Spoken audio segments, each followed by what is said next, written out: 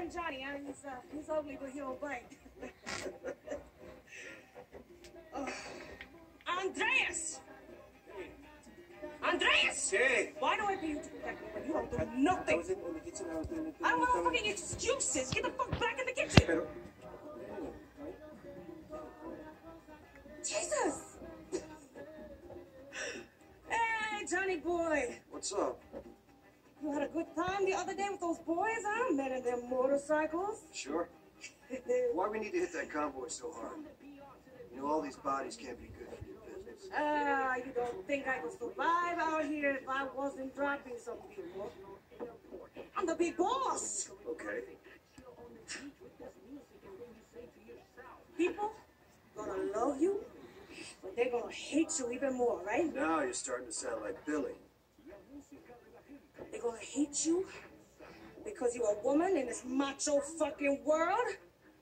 They're gonna hate you because you're from the island. Stupid people think Latinos ain't worth shit in this town. You the big boss.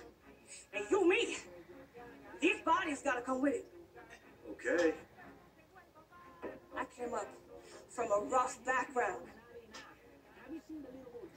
Man tried to turn me out. When I was 14 years old, I fed him his balls. I'm just saying you should limit your casualties. When I ended that fucker, I got a reputation in PR. No man touched me after that.